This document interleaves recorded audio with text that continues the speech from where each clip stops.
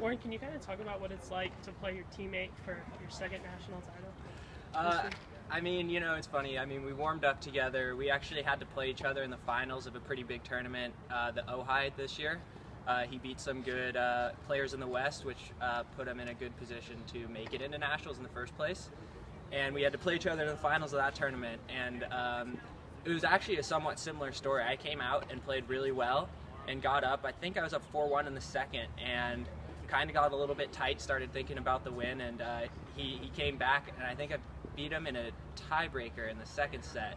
And and I was kind of worried that might happen again this time, but I was able to close it out on the hold there at the end, even after getting broken up 40-love triple championship point. But I mean, he's a great guy. I like playing him. I kind of like his ball. We know each other so well. I feel like my game just has a little bit more, varies a little bit more than his, so I'm able to just kind of push when I want to, and I knew the added pressure just of me taking the ball early would really put him in a tough position. Yeah.